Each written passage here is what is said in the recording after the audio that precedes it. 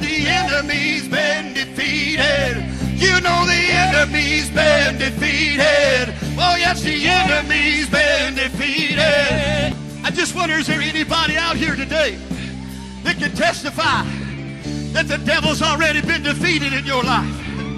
Hallelujah. Oh, yeah. Lift up a voice of praise and let the devil and all hell know that Jesus has conquered death, hell, and the grave. And he has set you free from drugs. That he has set you free from a perverted lifestyle. That he has given you a course of life, of victory and joy and peace in the Holy Ghost. I want to tell you, amen, the devil has been defeated.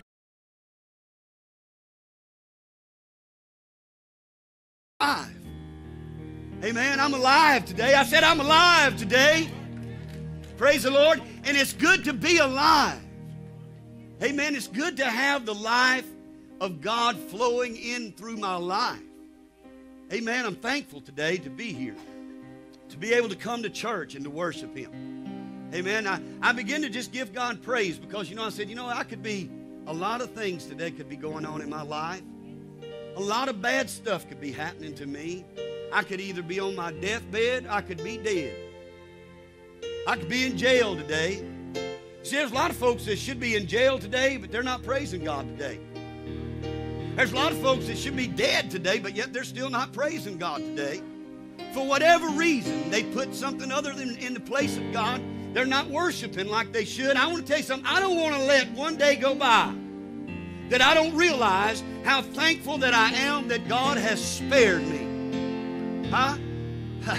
Yeah, y'all don't get that yet. I said I don't want to let not one day go by.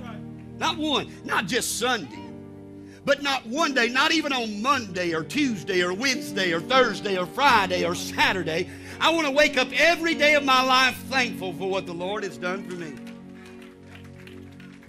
The psalmist David put it like this. He said, "Oh, give thanks unto the Lord, for He is good. His mercy endureth forever." Oh, hallelujah. You see, I want to tell you this morning, you ought to be grateful this morning that God has done such a good work in your life. Huh? Let the redeemed of the Lord, let them say so. Whom He has redeemed from the hand of the enemy. He didn't just save me out the choir loft. I'm going to preach just a minute right here. Y'all need to hear this. I said, God didn't save me out from underneath the pew. God didn't save me out from underneath an altar. He saved me out of the ghettos of sin. God saved me out of crack abuse. He saved me out of heroin addiction. He saved me out of cocaine addiction. He saved me out of a drunken state of mind where I had to smoke weed every night just to calm down enough to go to sleep. Huh? Amen. God saved me from a life of sin and destruction. Oh, I want to tell you right now, friend, He saved me from the hand of the enemy. So let the redeemed say so. Now, I'm a firm believer in this. Them that's been forgiven much, they love much. Amen. You say, well, Pastor, I've been in church all my life. I didn't have a drug addiction. If you were born again today, I don't care if you went to church your whole life, you were still rescued from the hand of Satan. You were still delivered from the very clutches of Satan himself. And God snatched you out of His hand by the power of the blood He shed on Calvary to give you new life. Hallelujah to God. You see, I'm a little bit offset today, a little off kilter because this is my pointing hand. And I'm having to point left-handed. But I've had to learn how to do a few things with the left hand that I hadn't been doing so much with the right hand, and I always do with the right hand, rather. But I'm learning how to do things, you see, and sometimes God's just got to mess some things up for you. Amen, that you... Hallelujah. How many is glad to be here this morning? How many says, Pastor, I'm grateful to be in the house of God? Amen. I want Brother Mark to testify for us this morning. Amen, because he told us this morning just how grateful that he was to be able to be here. Praise the Lord. Testify. Amen, amen. Praise the Lord. How's everybody doing? Good. Yeah. Has God done anything for you lately? Yes, sir. They used to have a song that said, what have you done for me lately? Well, I tell you, God's doing something every day. And like I can say at New Life, it's just like miracles taking place here. Would you agree? Yes.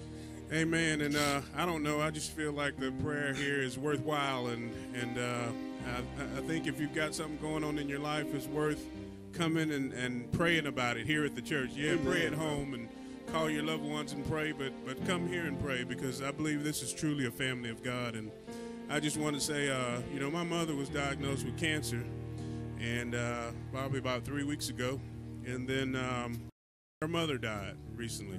So it's just been a lot. Those are just two things. I'm sure she has a whole lot more than that on her plate, but just those two things I feel like was enough to weigh her down. And my oldest brother normally takes her when she has procedures done at the hospital, and he was on the road truck driving. So he called me and asked me if I would do it, and I said sure. And I went and picked her up, took her to the hospital. So I'm sitting there waiting on them to install that wire so she can go over, take her over to the hospital and have the procedure done. And I was just sitting there, and she came out, and she said, hey, guess what? I said, what? She said, they couldn't find anything. Hallelujah. Yeah. I said, what? She says, no, they couldn't find it. She said they did an x-ray and everything. They couldn't find it, so they decided to do an ultrasound. They still couldn't find it.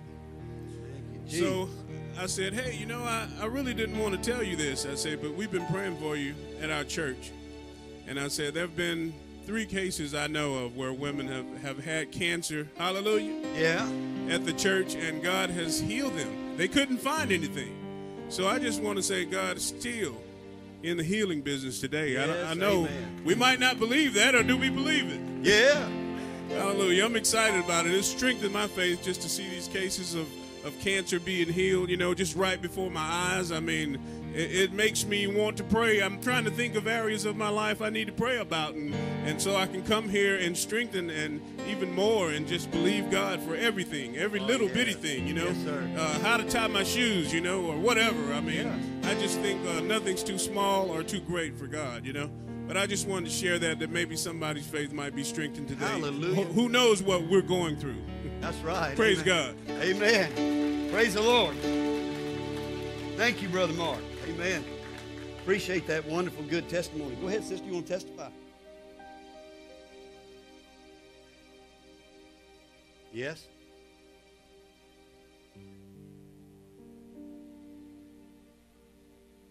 Woo! Hallelujah. Amen. For you that couldn't hear that, she said, I come to you today blinking and my smile at that. The other day when we prayed for her, she couldn't blink. Before we left here, her eyes started moving around and she started blinking a little bit. Amen. So how many knows that God's good? Amen. Brother Mark?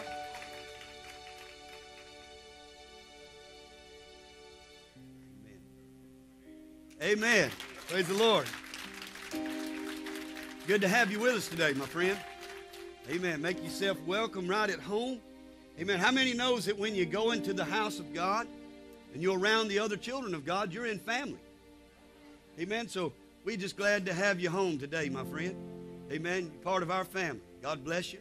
Good to have you in the house of the Lord this morning. Amen. God's good, isn't he? Amen. Yes. Don't it feel good to have a church family? No, you don't. No, you don't. Yep. That's right, Brother Rick.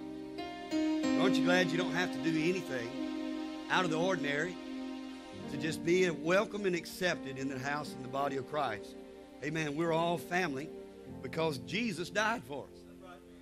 Amen. Not anything we did ourselves, but he gave his life for us. Amen. And by that, amen, gave us a transfusion of blood that made us all brothers and sisters in Christ. Oh, thank you, Jesus. Praise the Lord. I feel a good spirit in here this morning. Amen. I want to preach, huh? Go ahead, brother.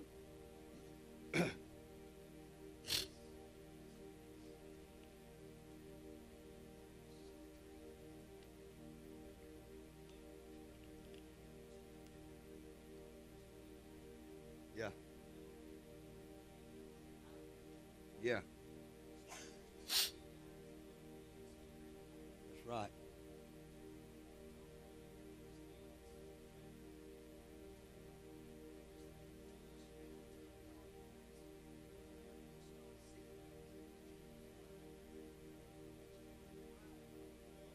Praise the Lord.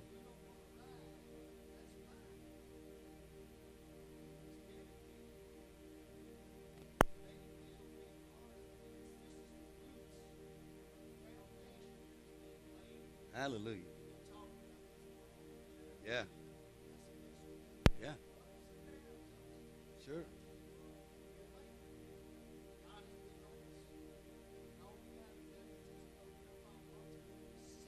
Hallelujah. Yeah.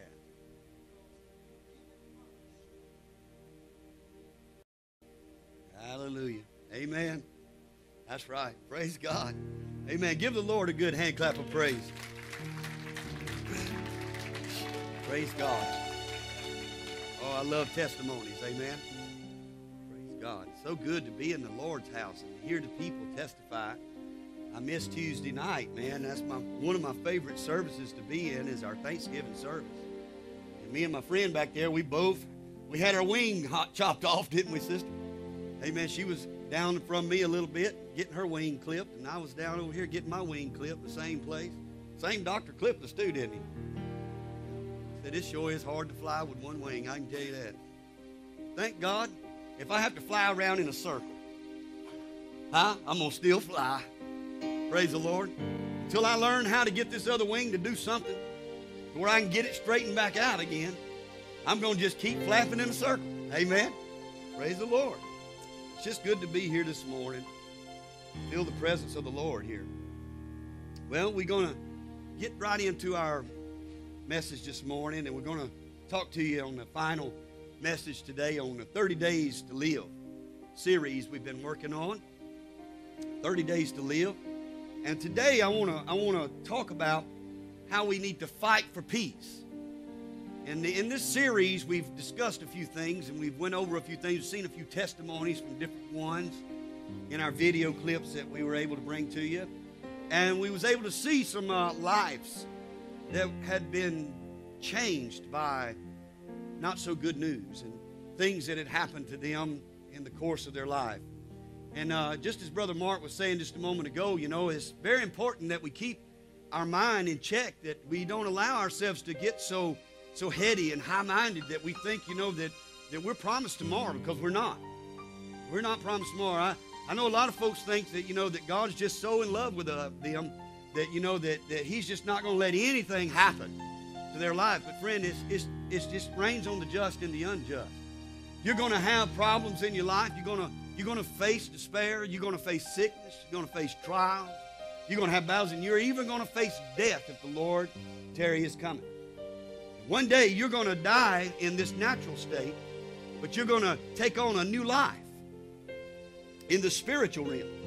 Amen? And we must keep ourselves in check with this to realize that life is precious. It's just for a moment that we're here. And we must take full advantage of every opportunity that God has given to us, that we can do what God wants us to do. Amen? That people can be touched and changed that are around us. Because I've only got a short time, amen, to have an influence and affect people's lives the way that God really wants me to. So I must utilize that space of time and use it wisely. Amen, and use it to a place to where I can be positively impacting people on a daily basis. That when they come in contact with me, that they'll see the life change that God has placed in me and desire this Christ. The whole mission and purpose of being here on this planet is that other people can see what God's done in me and want it. And I only have a small space, window of time to make all this happen. So I must work while I have day. Nighttime comes when no man can work. We won't have the opportunity to reach the one that God has planted me here to reach. I know that there's a group of people that's in the circle of my life that God wants me to empower and to impact. And I know it's my duty to make sure that I take full advantage of the time I have with those people in that circle. Make sure I infect them with the gospel of Jesus Christ. I didn't say affect. I said infect them with the gospel of Jesus Christ. That I just get them radically possessed in love with God the way that I am. Amen? So have your Bible. I want you to turn with me. Psalms chapter 39, verse number 4 and 5. I'm going to read that again. It's been our opening text throughout the whole series here. Psalms chapter 39, verse number 4 through 5.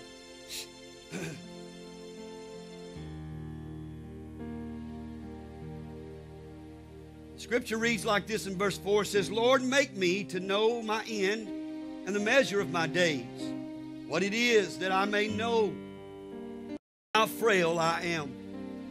Behold, thou hast made my days as a handbreadth, and my age as nothing before thee. Verily, every man at his best state is altogether vanity. Selah. Father, we love you and we thank you this morning for all your goodness and grace and mercy. We're so thankful this morning, God, that we're not ignorant. We have been enlightened by the powerful Word of God.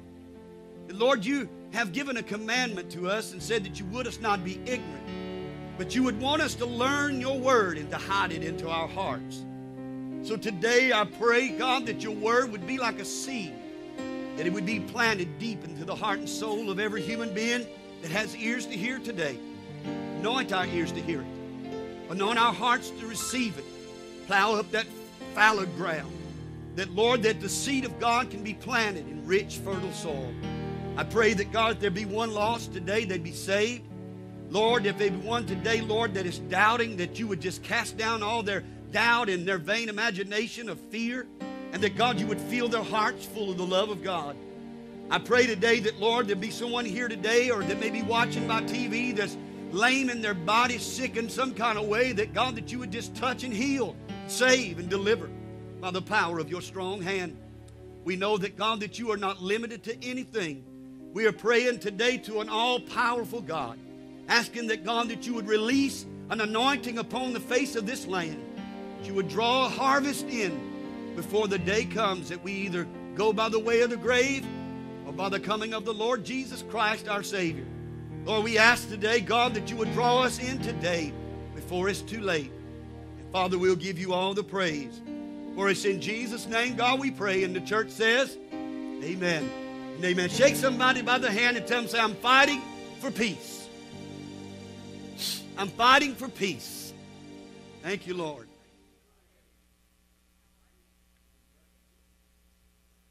Hallelujah. All right, we want to talk to you again today on the series that we've been in, and we're going to close this series today on the 30 days to live. 30 days to live. You know, how would you react if you were told that you had 30 days left to live?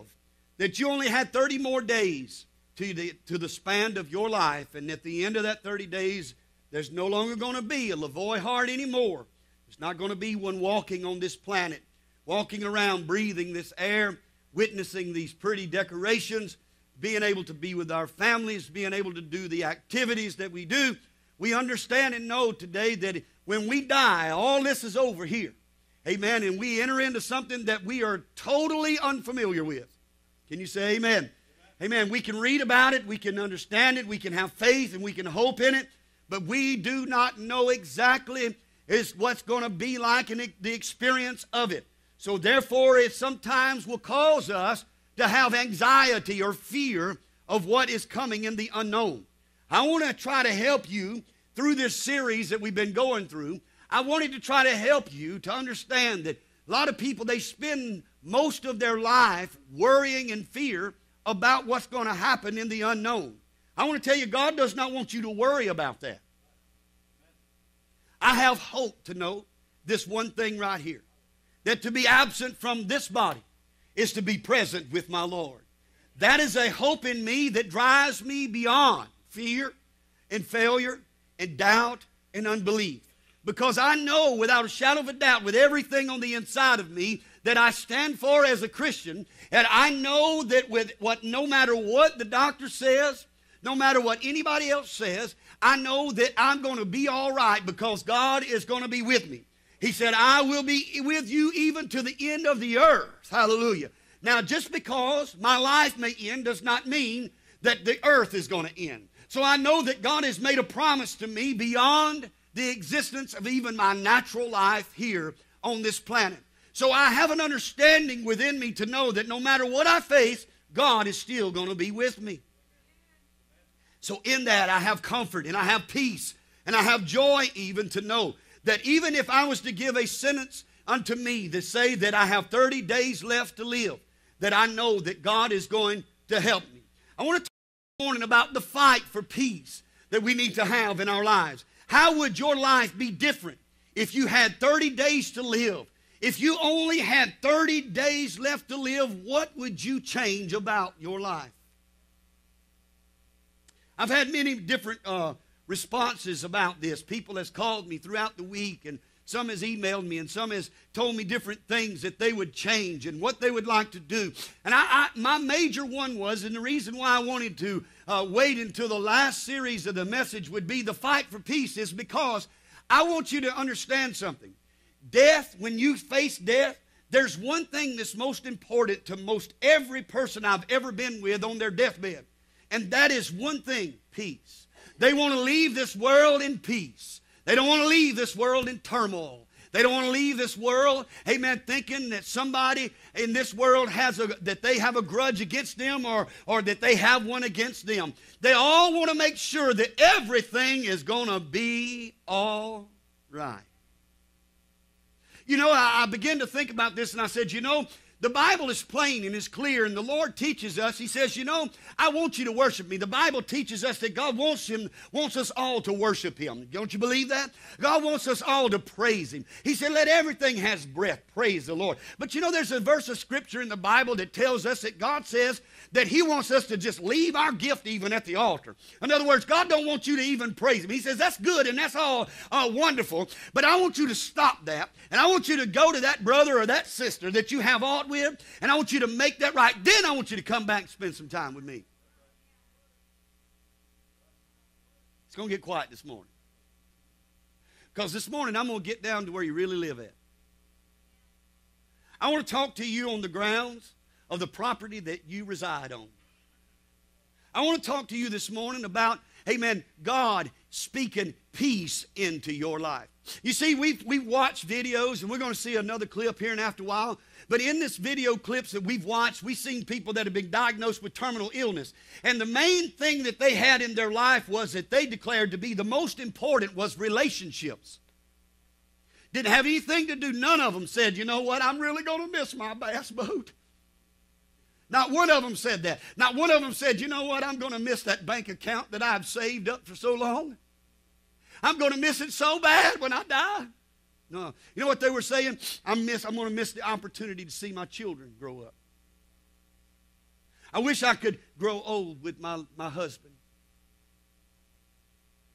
You know, I'm really going to miss the relationship that I have in my church and the campus that I worship on. I'm going to miss worshiping in that house. You know, I talked to a man that was dying one time, and I said, brother, if you could ask God to give you anything, what would it be? He said, I'd like to have one more Holy Ghost-filled service on this earth. He said, I'd like to worship God with His people one more time in the spirit of holiness. To where we all was in one mind and one accord and praising Him, and everybody was dancing and shouting and praising and speaking in tongues. He said, that would be my request. I said, you mean you wouldn't ask God to save your life? He said, no, I'm ready to see Jesus, but it's one thing that I'm going to miss of anything else. I believe I'll miss being in church. I looked at him and I said, well, let me tell you something, brother. You go into the biggest church service you've ever had in your life. You don't have a clue of what you're fixing to experience right now. You're fixing to enter in to a place that is filled with nothing but praise and worship. Amen. Where everybody there, amen, is redeemed of God. And there won't be one person in that place, brother, who is not in the same mindset as you are. Woo. Amen. I want to tell you something this morning, that God is wanting you and me here today to understand there's some things worth fighting for, and peace is one of them. What do you mean by that, Brother Hart? Well, let me share a scripture with you this morning. This comes to us also from the New Living Translation. Amen. And it says, love your neighbor as yourself in Mark 12 and 31, Jesus speaking. Amen. Make every effort to keep the unity of the Spirit through the bond of peace. Ephesians 4 and verse number 3. Amen. Now, listen to what I'm trying to tell you this morning. Jesus was asked a question, and they said, Lord, tell us the greatest commandment. And he said, well, you know, it's love the Lord thy God with all your heart, your mind, your strength. Amen. In other words, you got to love God with all your being. He said, but there's another one that I'm going to tell you that hinges off of that one, and that is to love your neighbor as yourself. Amen. So God was putting here in the flesh, the man Jesus, amen, was putting a strong emphasis on what? Relationship. To love your neighbor, amen, or your brother or your sister, amen, you've got to have a form of some kind of relationship. Oh my. A lot of times we get so caught up, you know, in the hustle and bustle of work and ripping and running and roaring and going and going and going and going that we absolutely neglect relationships. And then when somebody does something to us or says something to us, you know, that's just not altogether pleasing to us, first thing we want to do is mark them off, etch them out, and get rid of them. And then we think when we go into the house of God and we, glory, glory, glory, that God's going to receive that. God's not receiving it. Because what God is interested in you is making relationship right. In other words, He wants you to fight for the peace. You know what the hardest things I've ever done in my life is? It's not to preach, it's not to sing. Oh, no, them are the easy things for me to do. It's not even pastoring so much is not the hardest thing I've ever done. Let me tell you the most hardest thing, that's not real good English, is it? But it's right anyway. The most hardest thing I've ever done is fight for peace. Oh, yeah. It's easy, amen, to turn away from somebody, but it's hard to rebuild a broken relationship. Huh? Amen. You know why? Because you got to fight for that. You have to fight for peace. Amen. Some of the hardest things I've ever done is to do what Christ told me to do. Is to go to them and make things right. You can't make people love you though. Let's get that clear. You can't make folks accept you, love you, or even want to be around you. But you have to follow through with the Scripture. You have to be obedient to what God has commanded you to do. I've had to go to people, I can't tell you how many times. Folks, I didn't really do anything wrong to them. I didn't do nothing. I knew I was innocent. I hadn't done nothing, but some reason or another, they got an ought against me. They're running me down. They're talking bad about me to everybody in town. You know, I want to go to them real quick. I'm not having a struggle going to them. It's how I go to them that I'm struggling. Let's get that clear, amen? I mean, I'm not struggling with going up to them and looking them in the eye. No. I'm not even struggling with hugging them real hard. Very hard. You know, I'm struggling with how I go to them. And the Scripture tells us we need to go to them and make things right to them. If they don't receive my peace, then I shake the dust off my feet and I depart from there. You see, you got to understand with God there's always a process. With God there's always a principle. And when you get outside of the boundaries of the principle and the process that God is doing, you put everything that God is trying to do in your life and makes it null and void. So in other words, you say, well, you know what? Bless God, I ain't do nothing to them. They ain't got no right to be talking about me and running me down. I tell you right now, they ain't nothing but a bunch of big liars. They hypocrites. They're this, they're that, they're the others. I can tell you right now, you can say all that and rightfully be able to say that even. But because of the Scripture, but because of the Word of God and the principle thereof, you will get outside of the will of God, and the blessings that God is trying to give you will not be able to flow into your life because you're not fighting for peace. It's easy to write them off. It's easy, amen, to turn against people. It's easy when somebody, boyfriends and girlfriends, you remember growing up as a kid.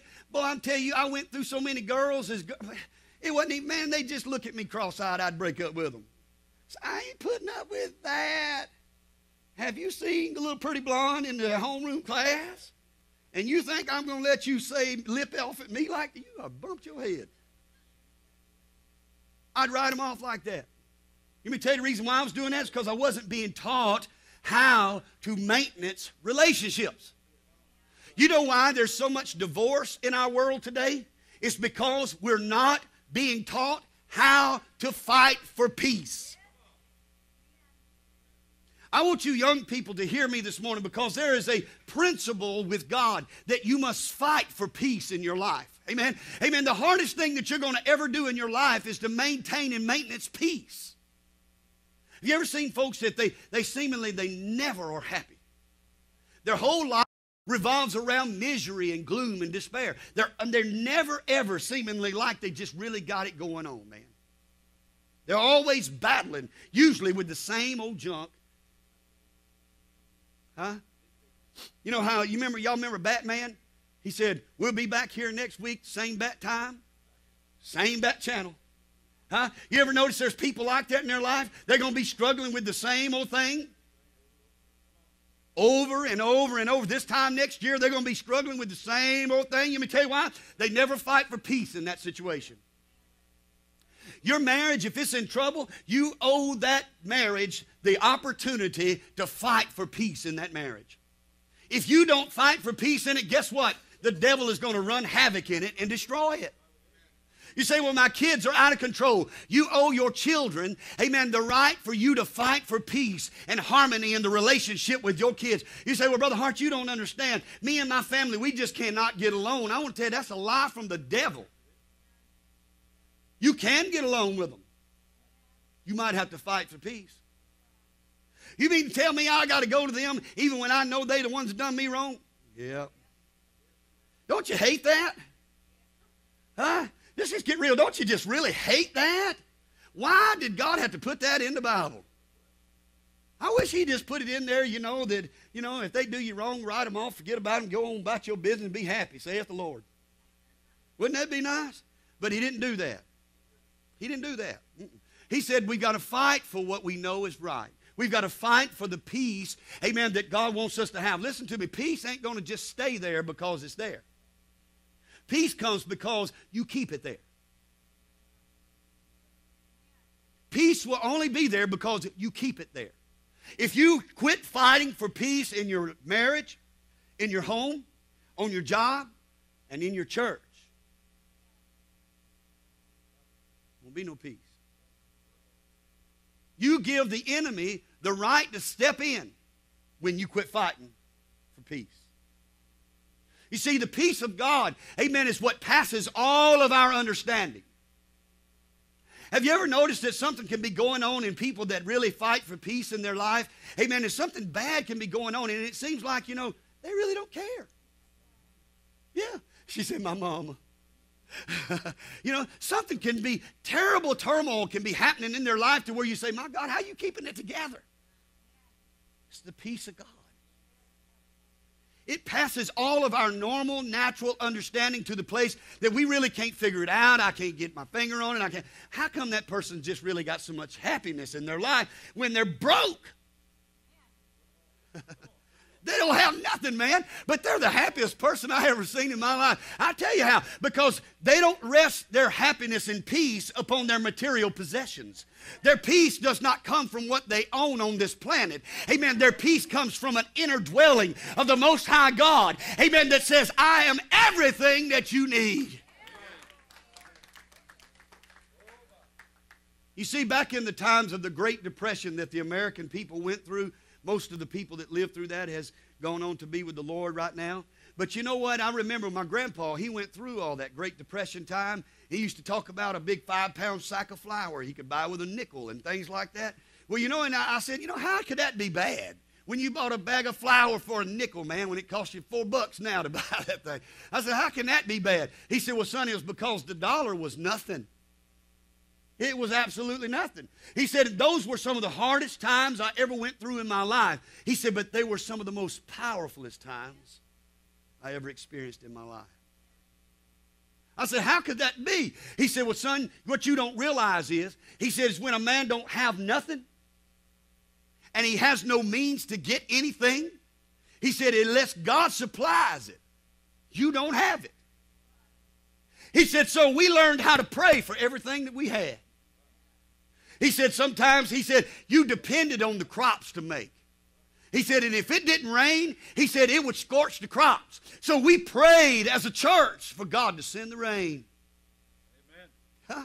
Oh, yeah. He said we would gather together in the community and pray that God would let it rain so our crops would flourish.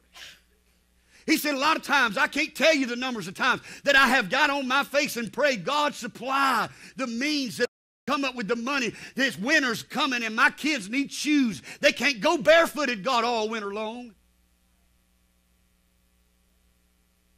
Let me tell you what he was doing. He was fighting for peace in poverty-stricken times. Amen. And he told me this. He said, you know what? He said, the craziest thing is he said, now, my grandpa's done gone on to be with the Lord. And he said, but this was years ago, me and him were talking. And he told me, he said, son, let me tell you something. The crazy thing about it was, he said, is back then we had nothing, but there was such an exuberant praise that come from God's people in that time. He said, we'd gather together in our services and we would just lift God up and praise God. He said, and now it seems like we've got everything that we prayed for. He said, and now we feel like we don't have anything worth to praise him for.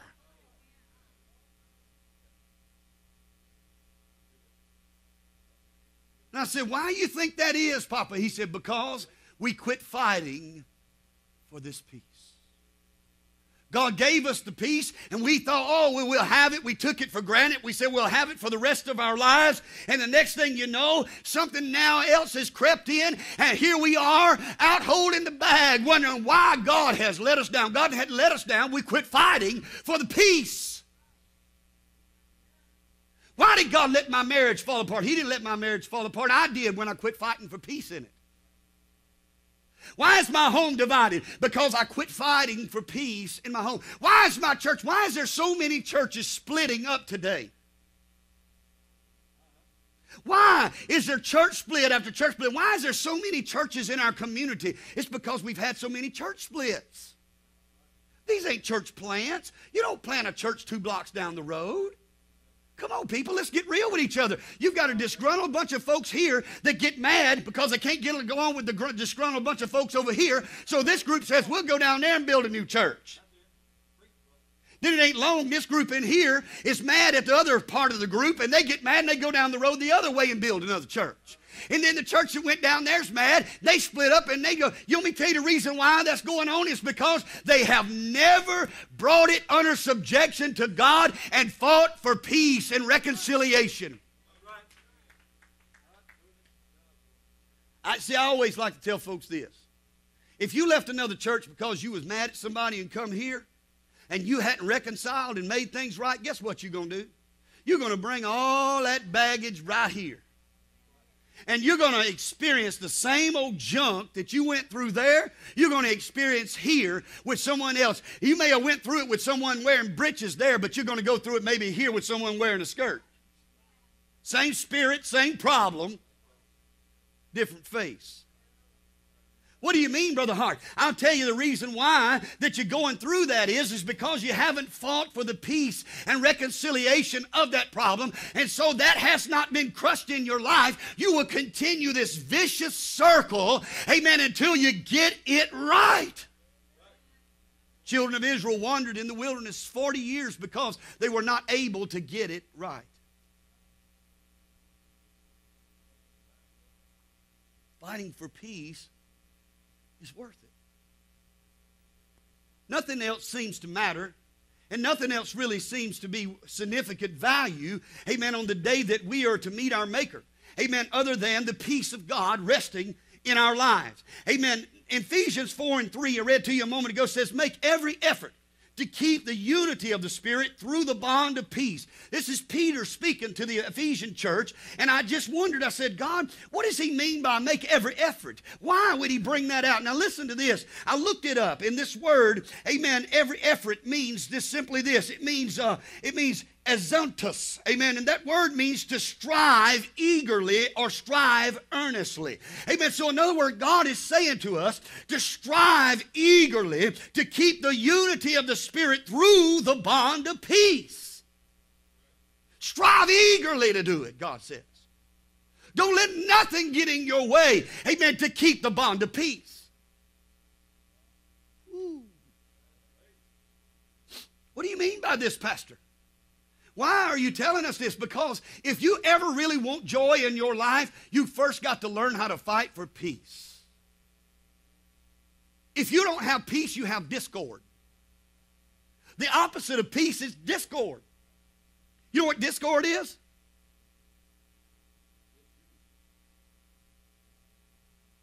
It's when one is torn in two.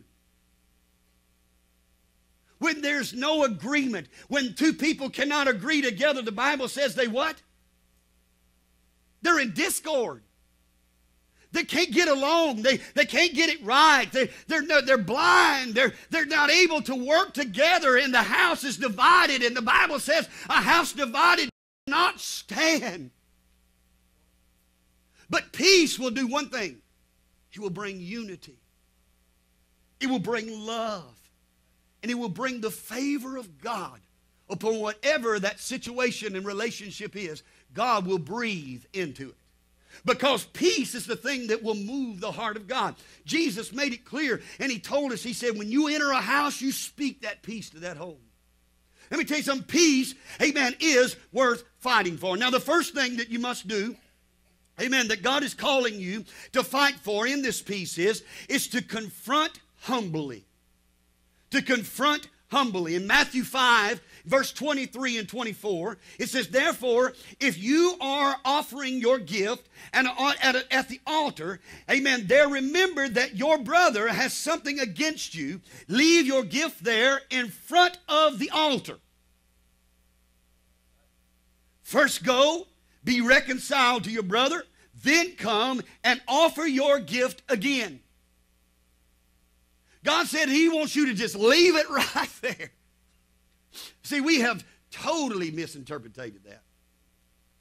Misinterpreted. Is that anything like misinterpretine? We have totally misinterpreted that scripture. We have took it completely out of its context. Well, just leave my gift at the altar. I'll just leave it there. This is the southern way of doing it. I know that Ricky's got problems with me, and me and him's got problems, and and let's just say, now he didn't do this. He's my friend.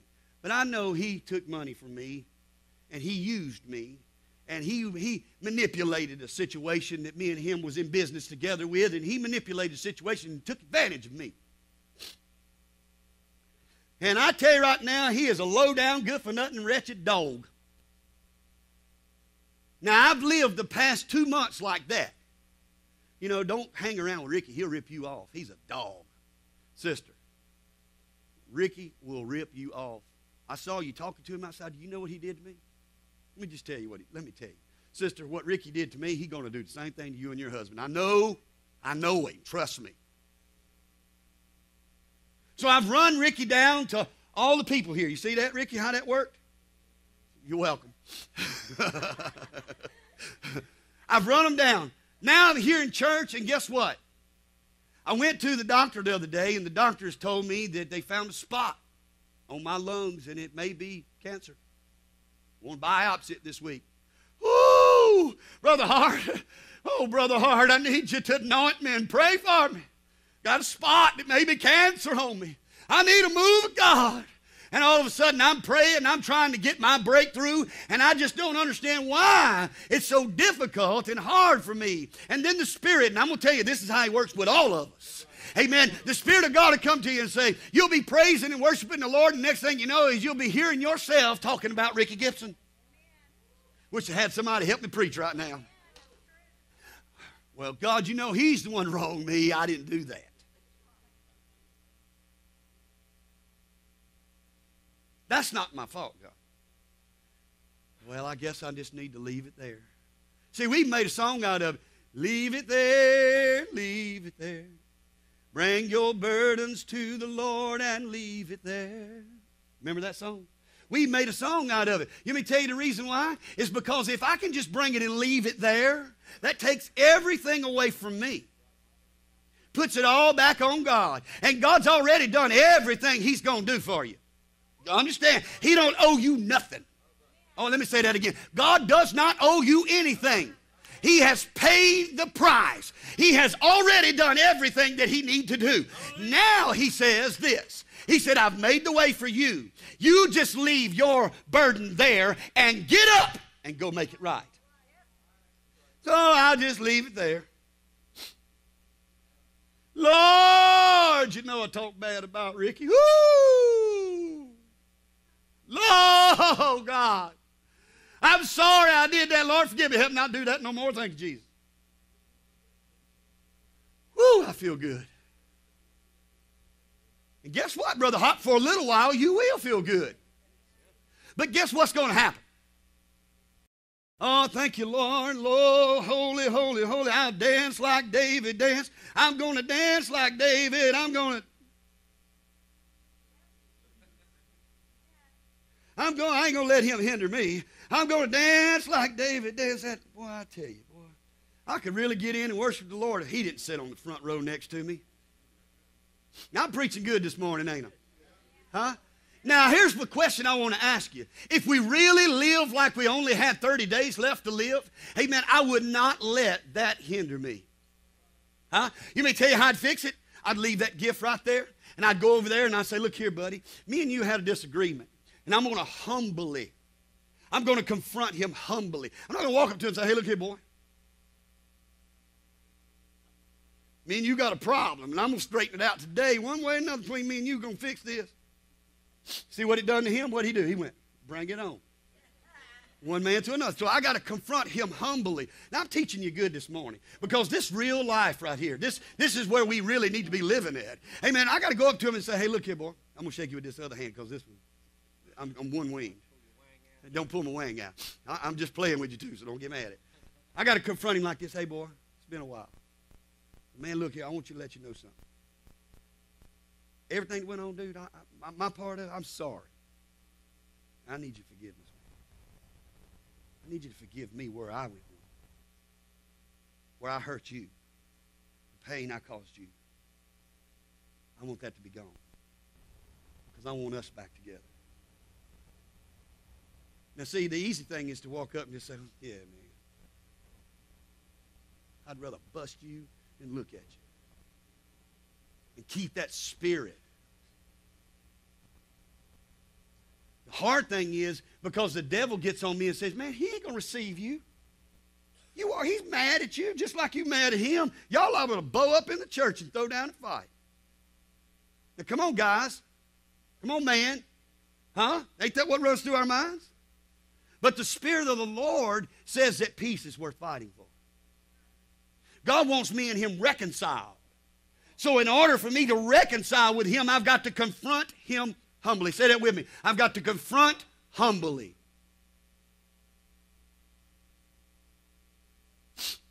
Pride goeth before destruction, and a haughty spirit goes before a fall. So in order for me to be on the right page with God, I've got to realize if me and that guy's got an art against one another, and I really need a divine connection with God in my life right now, well then God says, hey, I'm not interested in what you're asking for now because there's something blocking me from getting to you. And that something that's blocking me is that thing you got against your brother, the one that I died for. Woo, I'm preaching so good. You see, here's what we've got to understand right here. This is really the nuts and bolts of it right here. You see, if I've got aught against you, what are you? What are you? In the spiritual realm, what are you?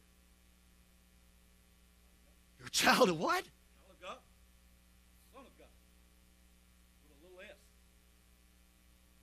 So if I have an ought against him, I have an ought against who? Huh. Huh. What a revelation. Well, I don't like to see it that way, preacher, because, you know, sometimes everybody that says they're Christians just ain't really, you know. You're right, they're not. But you ain't the judge of that. You're not the judge of that. And God didn't ask me even to judge them out. He said, let the wheat and tares grow together, and when I come, I'll separate those. Don't you know what he was saying? He was saying, mind your own business. All you need to worry about is if you got a broken relationship, do what I told you to do to fix it. If they don't receive you, then wipe off the dust of your feet and go about your business, and my peace will return unto you. But if we don't do what God says, we walk around in turmoil. And every time I see in Walmarts, all them old feelings are going to come back again. I'm going to say this, and I got to move to the next point, but I want to say this to you real quick. Like, I remember one time I thought, I left it there. And I was praying, and I was needing God to really do a miracle, and I left it there. I thought I really got a breakthrough on it, sister. I really did. I prayed, and I asked God's forgiveness of it all, Me and this person didn't see eye to eye, and we had a little blow up, and we parted our ways, and we were brothers.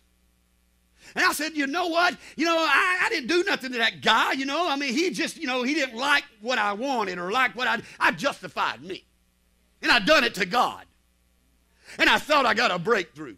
So about 6 months down the line, I'm laying on my face praying, asking God to give me that breakthrough. I'm wanting revival to come. And you know what I seen? I saw from a long way off, all I could see was a little tiny black dot. Little bitty thing. Way off.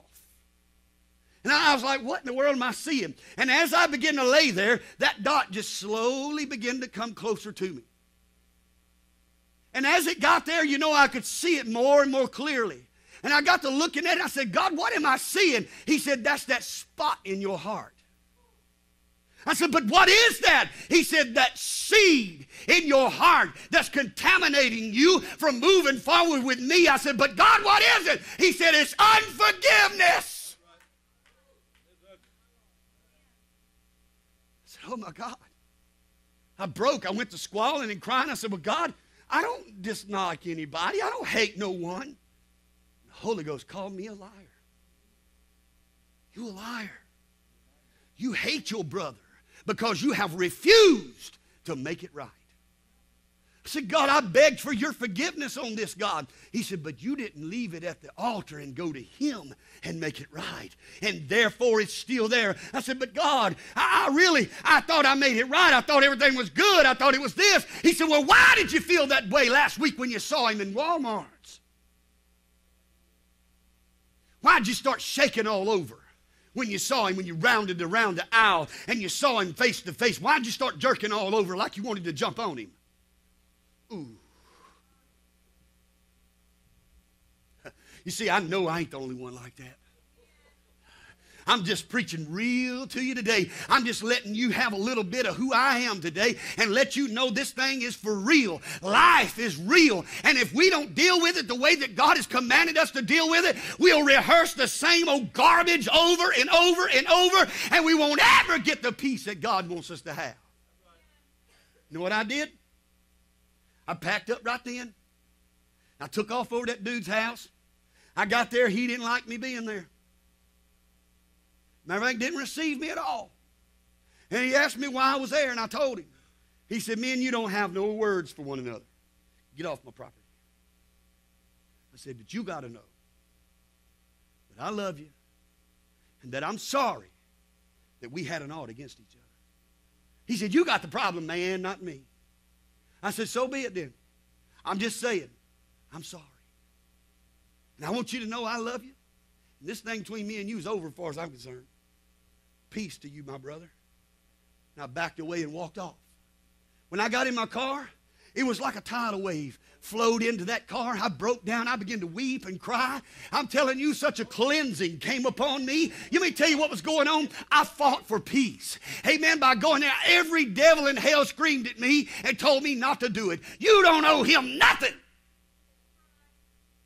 Oh, yeah. I'm just telling you how it is. I'm telling you, I fought it, Sister Ashley, with everything in me. Don't you go over there. You don't owe him nothing. You're going to look like a weak little punk. In my weakness, his strength was perfected. And I can promise you this, amen, when I left there, I felt stronger than I've ever felt in my life. Why? Because I knew that I obeyed God. And I'm free today from that. I'm free today because of that. Now, my second point is to love deeply. To love deeply. Above all, love each other deeply in 1 Peter 4:8. Now, this word in the Greek, amen, deeply means, and it's pronounced sort of like this. I know I'm tearing it up, but it means, it's ektano. Ektano. And that word means, amen, to stretch or to extend. Amen. Now, so when God is telling us, 1 Peter here is telling us, amen, to love deeply, amen, he is telling us to ektano. He is telling us to stretch or to extend ourselves in love. In other words, it ain't always easy, friend, to love somebody. You know, understand? Hey, man, you ever watched them in the Olympics and when they're running? Hey, man, and they go in there. When they get to the end of the line, that runner is running as fast and as hard as they can possibly run. And you're going, my God, man. And they're about this far back, and the other person's about that much farther out in front of them. And I've watched a guy one time, he ectanoed. Yeah, he was and won the race because he was able to stretch himself or extend himself out far enough to go across the line first. You see, sometimes God is wanting you to ektano in your relationship. Ooh, I feel the Holy Ghost right here. He is wanting us to extend ourselves, to stretch ourselves a little. You see, sometimes God lets us go through things, amen, maybe even this little arm problem that I'm having, that I can stretch myself to another level. Can I preach right here a minute? Amen. You see, sometimes God wants us to stretch out from the normal or from the comfort zone, amen, and to ektano out of our comfort into something unfamiliar. Like preaching today, winged with an arm, man, is uncomfortable for me. I like to point with this hand. I feel so stupid right now because I can't really get it out there and do what I want to do with it. But I can tell you, it's not stopping what God is wanting me to do. You want me to tell you what it is? God had to wing me so I'd slow down and talk to you today. Because if I had this wing right here today, you know what I'd be doing? I'd be jumping and hooping and hollering and foaming at the mouth and shouting all over the place trying to preach this to you right now. And God wanted me to slow this thing down to let you know that sometimes you need to ektano. You need to stretch yourself. You see, a lot of times, you know, we don't do anything unless it's comfortable for us. Ooh, we had somebody one time, you know, in praise and worship team, and, you know, and every time we would get to a song, and, you know, and it was, it'd be just like one of them songs, you know, you really got to ektano in that. You got to stretch out. You got to let it out. You got to push yourself sometimes, and you can't worry about what you're going to sound like. Hello. Let it fly. Amen. Sometimes you just got to stretch out and do something that's out of your comfort zone. Hey, man, I was talking to Ricky before the church service began, and Ricky hadn't been playing bass with us very long. And I told him, I said, man, you're really starting to settle down with us now, boy, and play that bass. And he just looked at me and smiled. I said, you're not quite as nervous as you was. And he's like, no. He said, man, I was nervous when we first started, though. I said, yeah, you feel like you're going to throw up and stuff, right? And, you know, and what do you mean by all that? I'm saying, you know, I told him, I said, well, I'm that way every time church starts. Right before church starts, man, I feel like I'm going to vomit every time. I'm up there like, oh, Lord, help me, Jesus. Just get all this stuff started. And I had an old man tell me this one time. He said, if you ever lose that, quit.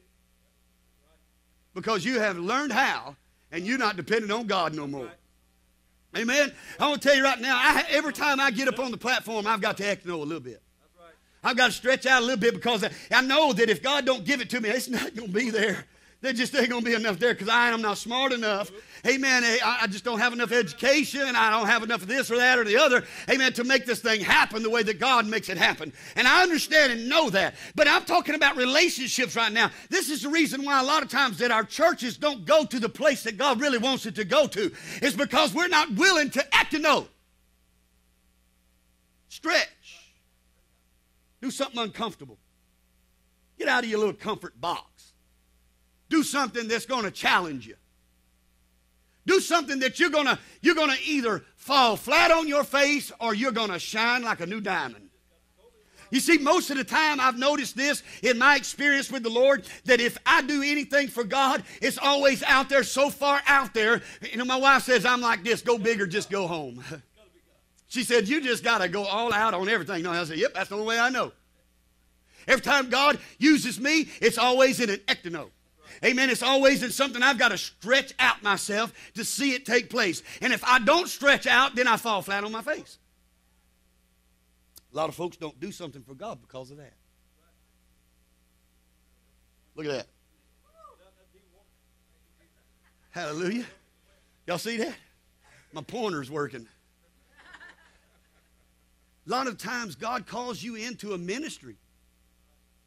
He's calling you out to do something that's not going to be easy for you. It's going to be hard.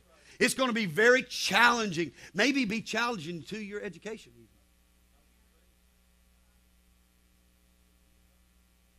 When God called me to preach, it challenged my education. First thing I said to myself was, I can't preach. I can't even read. How am I going to preach something I can't read? So I had to learn how, brother,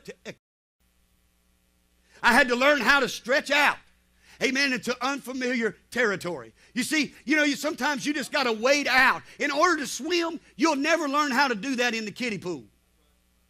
As long as your knees and feet touch the ground, you'll never learn how to swim. Amen. You're going to learn how to swim when you can't touch bottom.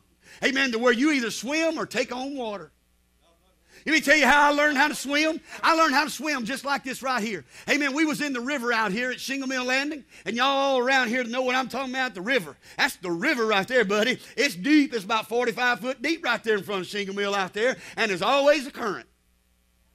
We in the boat right there fishing along the bank, and I'm looking at my dad and say, I want to go over there so I can learn how to swim. He said, boy, you want to learn how to swim? I said, yeah, take me over there and let me learn how to swim. He said, boy, I'm tired of hearing you talk like that. We fishing right now. I said, I just want to learn how to swim. Splash. He said, swim. Help me. He said, swim. You want to know how to swim? Come on. He coached me right to the boat. Pull me in the boat. I'm crying. I'm mad. I can't believe he told me like that. Oh, my God, I'm going to drown. He said, shut up, boy. You didn't drown. You swam back to the boat. I don't want to hear you say you can't swim no more. He said, I told you about 6 foot out there, and you swim all the way back to the boat in the current. You can swim.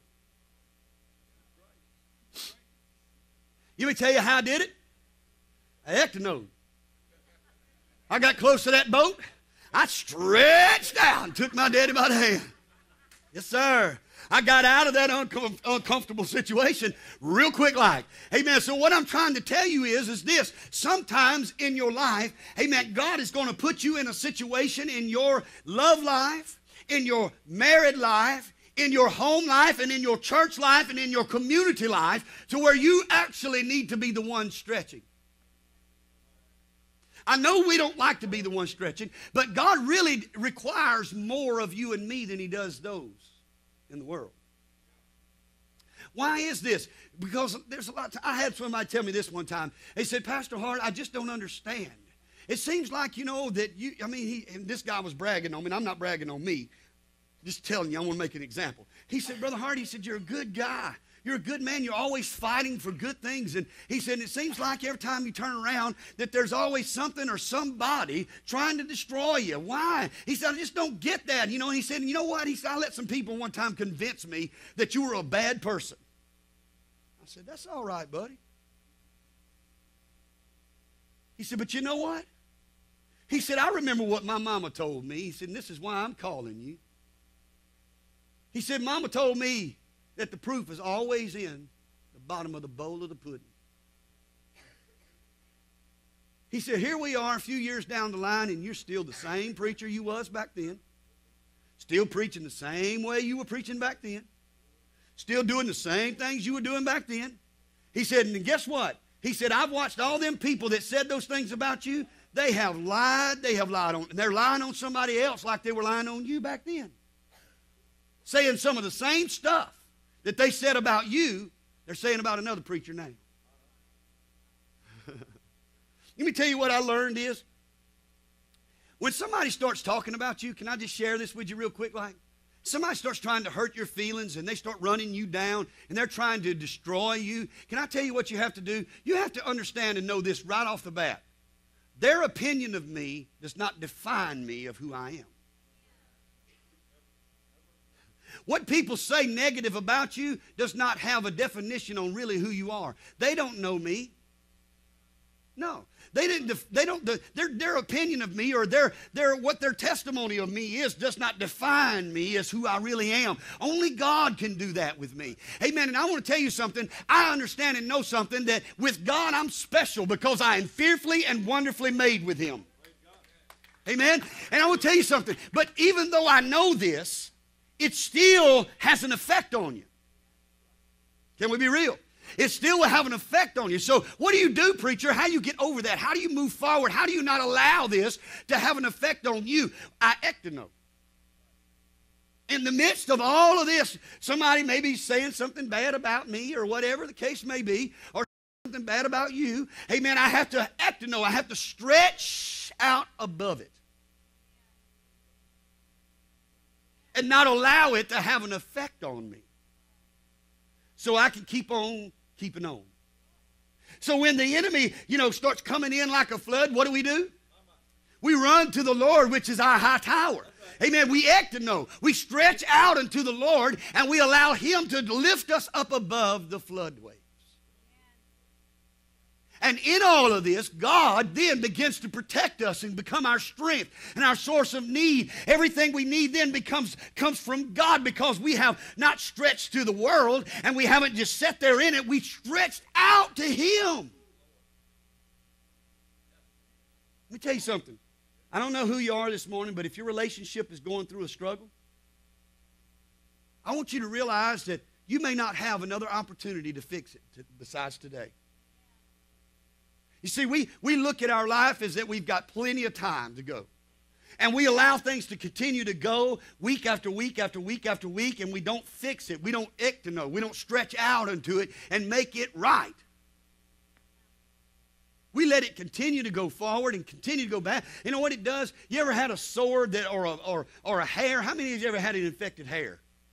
Maybe on your arm or your leg or your eye or something, on your eyelash or something. If you don't do something to it, if you don't work on that thing, if you don't work on it, it'll get worse and worse and worse, won't it? It festers up.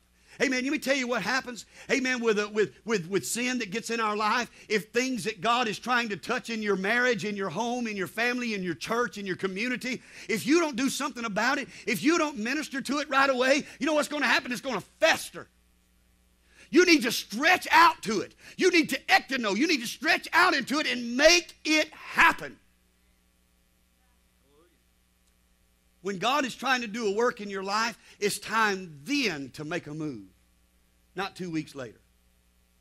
A lot of times we look at it and we say, you know what? I think I'll just let things go. I think I'll just pass it by. I don't think I'll mess with it today. Listen, you need to love deeply enough the things that you're involved in that you're willing to stretch yourself to the limit to make it happen. What are you saying, Pastor Hart? I'm saying that you've got to love your wife deeply enough that when she needs you to hear her, that you hear her. That you love your husband enough that when he has needs in his life, that you need to be there to meet those needs. That you love deeply enough that you ectono to the place with your children that you get out of your comfort zone even. See what's important in their life. You see, I've learned as a pastor and also as a daddy, I had to get that balance right. When I first started pastoring, I was trying to be pastor all the time to Jonathan and not so much daddy to him. Can I tell you? I got to be the priest of the home. And when I'm the priest of the home and that balance is there right then, I'm daddy.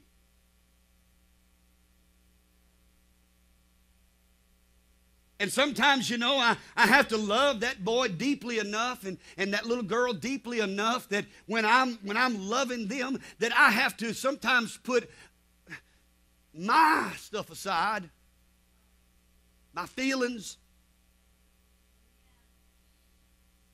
my opinions. Sometimes I got to put them aside and listen to this little growing mind and see where they're headed. And I can tell you right now, that's not always easy for me, because if you don't believe me, just ask Jonathan. I'm very quick. very fast. You know, I respond real quick about stuff. Boom. When something happens I don't like, boom. I'm very fast on it. Hey, you better straighten that up right now. I don't like it, it ain't going to happen here, not in my house. I'm the man here. Talk to him at church, he'll tell you. But in order for me to get on a level playing field with him, to where me and him can come to an understanding where we resolve things, not me dictate over it, which I'm good at, but that we resolve things. Guess what I have to do? I've got to love him enough, I got to love him deeply enough that I'm willing to ectano. Stretch out of my comfort zone. My comfort zone is, fix it right now, like a Barney Five. Let's nip this in the bud, man. Nip it, nip it, nip it. Sometimes I have to do that, you know, but then there's times I have to stop that. You know, see, because I can lose him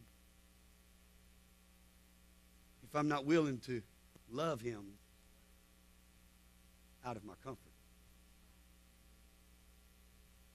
It's not always easy, but it is what God is asking us to do, because you see, God wants me and him to have peace.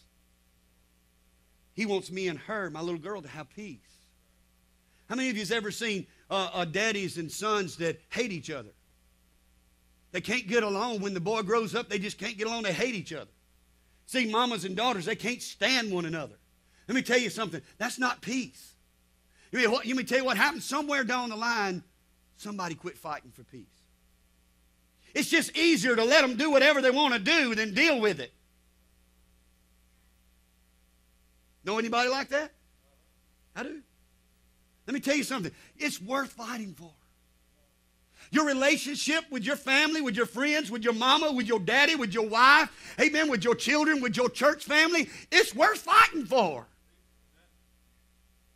What if you only had 30 more days to live? Would you love your church family good enough that no matter who you had trouble with, you'd make it right?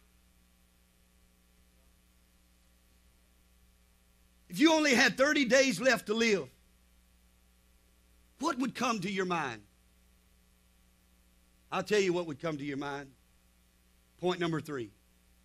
Forgive irrationally. Forgive irrationally. Colossians 3:13 says, bear with each other and forgive whatever grievousness you may have against one another. Bear with each other. Forgive as the Lord forgave you in Colossians 3:13. Forgive as God has forgave you. My God, he's forgiven you of everything. Have you forgotten today what God has forgave you of? You know, when I was preparing for this message, I sat down, sister, and I started just reminiscing, and I said, what did God forgive me of? You know what he forgave me? Let me just give you a few things. He forgave me of being a liar. He forgave me of being a thief. He forgave me of being vile, unaffectionate, murdering. He forgave me of lust, sins of perversions. He's forgiven me of pornography. He has forgiven me of coveting. He has forgiven me of gossiping, backbiting, cheating, murmuring, complaining. He has forgiven me of drugs, of alcohol. He has forgiven me of all kinds of sins. And when I begin to sit down and I begin to look at all these things that God has forgiven me of, and I said, you know what, God? You know, the problem that we have as Christians is that we lose sight of just how vile we was. And just what God had to forgive us of. And I can tell you this on another level of how much he has to forgive you on a daily basis of. Woo. That's staggering, ain't it? And then we look at others around us and we judge them by the things they've done to us. And God has said, forgive them as I've forgiven you. On the cross, Jesus stretched wide and hung high. Amen. They're looking at him and they walk by and they wag their head and they murmur at him and they say, "Ah, you're God, come off that cross. Then I'll believe that you're him." Spit on him. They took, amen, a sword and they pierced his side. They put a crown of thorns upon his head and they beat him and they called him this and they called him that. They took his garments and gambled over him and mocked and made fun of him, stripped him naked for all the world to see. And there he hung high and he said, "Father, forgive them, for they know not what they do." Hallelujah. Christ is saying to you today, forgive irrationally. You see, for Jesus to forgive you is completely irrational. The man that thrust the sword in his side, amen, fell at his feet when Jesus said, "Forgive him, Father." He looked up and said, "Surely he is the Son of God."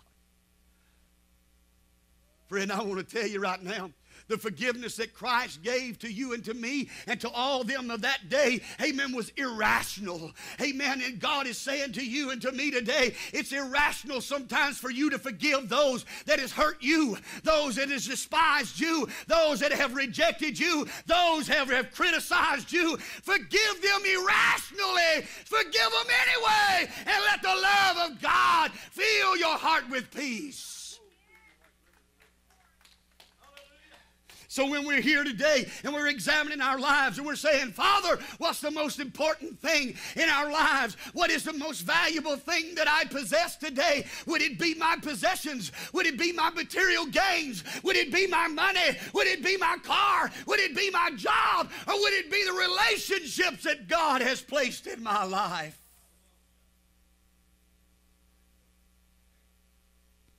I'd be willing to say this, and then we're going to watch this video, that some of the most precious relationships you will ever have on this planet, the devil has destroyed with one little stupid thing. Because we didn't fight for the peace to heal it. Let's go. Now I'm going to say this. Some relationships are gone. You'll never get it back. But you can make a difference today and determine today that I'm not going to lose one more relationship. I'm determined from this day forward to fight for the peace. I'm going to fight for that peace, that I'm going to maintain it, that I'm going to let God fix it in our lives. I'm not just going to put it off on God, but I'm going to be what God has called me to be, a peacemaker. I'm going to seek and search, fight for the peace of God. Play that video for me, Joni. Hallelujah to God.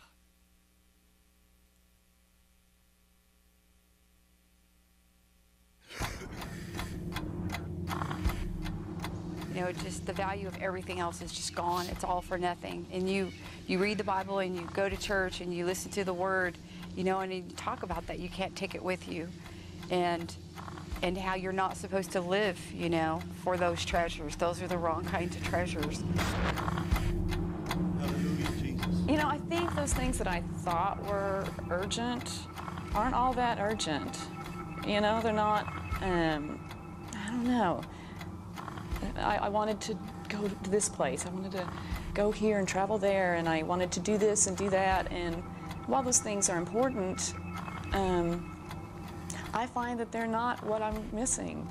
And I have clothes in there that still have the price tags on them that at some point really meant a lot to me. And I just patted them all and just touched them, and I was like, this is all for nothing. It's all for nothing. This means nothing. These clothes are for nothing. The shoes are for nothing. All you shoes for nothing. You know, I just keep going around looking at it going, it's just all for nothing. The only thing that means anything are the people. Well, what's important is, you know, and the rest is not all that big of a deal. You know, the people who have come forward, the people who've reached out to us, who've come over, who've helped us. You know, it's drawn my husband and I think, a lot closer. I mean, I know that man loves me. There is no doubt in my mind that that man loves me.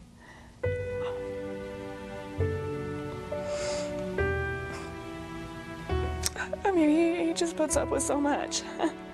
And he's there. And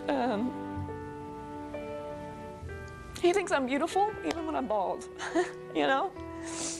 And he's a good man.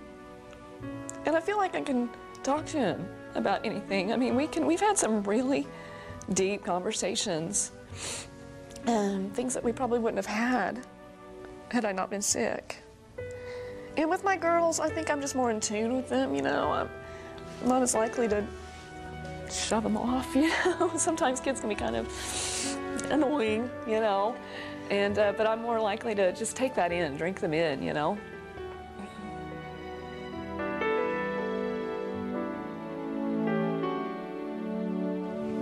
To all my friends and my wife, there's only 3 words that I could say. I love you. We'll make that 5 words. I love you very much.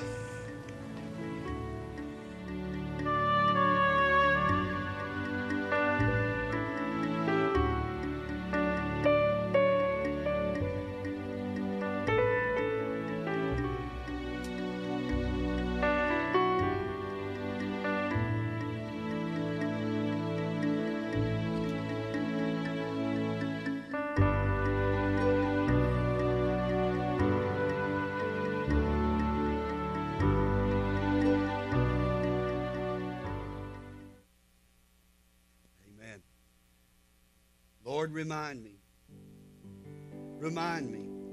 how brief my time on earth will be. Remind me that my days are numbered, and that my life is fleeing away. My life is no longer than the width of my hand. An entire lifetime is just a moment. It's just a moment. Human existence is but our time here is just here 1 minute, it's gone the next. And you know, the thing that really mattered, all these people now have gone on to be with the Lord. They have all died of terminal illness. First lady, she died with, I think it was liver cancer.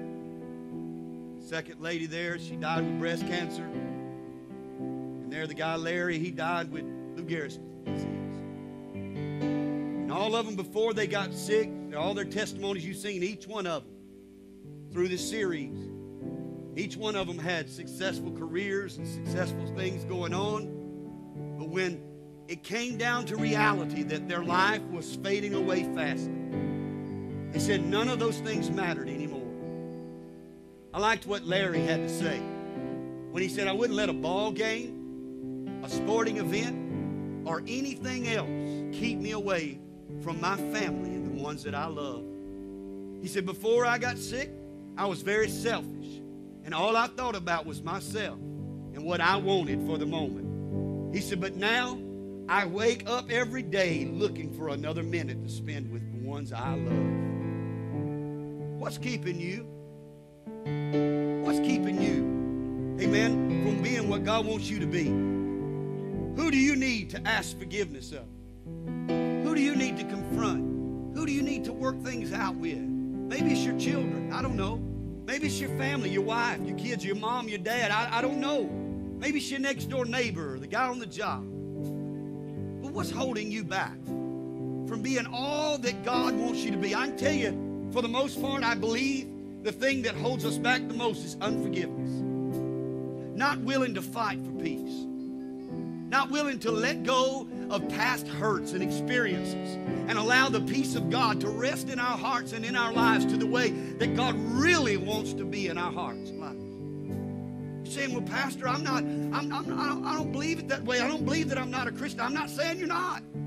I'm saying, I'm telling you that you can allow unforgiveness in your life to keep you from reaching goals that God wants you to have. Being where God wants you to be, having what God wants you to have. Unforgiveness. It's a mean, one-eyed monster that wants to take every one of us in this room down and keep us from experiencing the blessings that God has for our lives. Who is it that's holding you back? Who is it that's keeping you from getting where you need to be? Can I just beg you this morning? Make it right. Don't let another day go by. Don't let the sun go down today.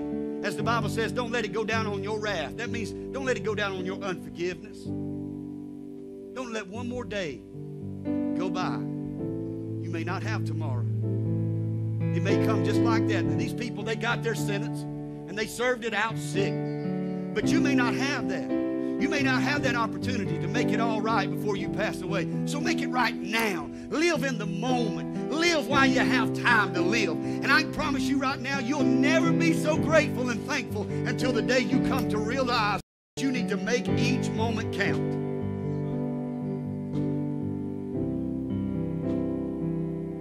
I just want to do what God wants me to do. I just want to be what God wants me to be. And I want to give everything that I can to God. So if there's someone that has hurt you, that someone that you hold an ought against, can I command it to you today? Amen. Go to them and make it right. Don't let the day go. Let them know you love them. Let them know you're praying for them. Let them know that you've forgiven them and you want their forgiveness back. Hey, man, if they don't love you back, if they don't receive you back, it's okay. Just go in the peace of God. Know that you did all you could do. So now just stand. Would you stand with me all over the building? We want to sing a song to you this morning. Sing this song this morning. I want you to just lift up your heart and worship Him. We're going to give God His time to work in our hearts this morning. Hallelujah, Jesus.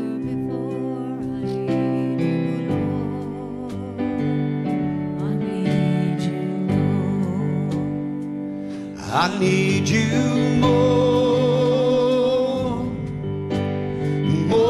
than yesterday. I need you, Lord, more than words can say. I need you more than ever before. I need you, Lord. I need you, Lord. Sing that again. I need you more than yesterday. I need you, Lord, more than words can say. I need you, Lord, than ever before. I need you, Lord. I need you, Lord, more than the air I breathe, more than the song I sing, more than the next heartbeat, more than anything. Lord, as time goes by, I'll be by your side, and I never want to go back to my old life. No, I never want to go back to my old life. I need you more than yesterday. I need you, Lord, more than words can say. I need you, Lord, than ever before. I need you, Lord. I need you, Lord. Real soft. You're in this building this morning. You say, Brother Hart, I know I need God in my life. I need His Holy Spirit to lead me and guide me and direct me in every course of life that I make. And I'm asking you this morning that you just be obedient to God. and that you would allow the Holy Spirit of God to work in you today. And you would live like you don't have tomorrow. You say, you know what, God? The most important thing is making some things right. It's making some things right. And I don't know who it is, but I could just be willing to bet this morning that there'd be everybody in this room here this morning, that there's someone that you've got a problem with. Either they're talking bad about you, or you're talking bad about them. They've done something to you, or you've done something to them. There's some type of discord, whether it be your family, your wife, your husband, your kids, your mama, your daddy. There's some kind of discord that's going on there that's breaking up the peace that God wants you to have. I'm going to say this morning that every one of us in this room here this morning has got something or someone we need to make some things right with. So I want to open this altar up to you this morning. And I want you to just come. I don't want to try to dissect it all out this morning out of your life and get you to raise your hand and admit to the thing that you need God to do in your life. You know what it is, you and God. You know right now this morning, you know your heart is beating right now. You know exactly what God has put His finger on. So without anything further to say, we're going to sing this song again. When we start singing, I want you to just get out from where you're at, and I want you to find you somewhere in this altar. And I want you to begin to call on God and say, God, I'm gonna reconcile. I'm gonna fix some things. I'm gonna put some missing pieces back together again. I'm gonna see you work in my life because I'm gonna be obedient. And I'm gonna do what you've asked me to do. Would you come? I need you, Lord, more than yesterday.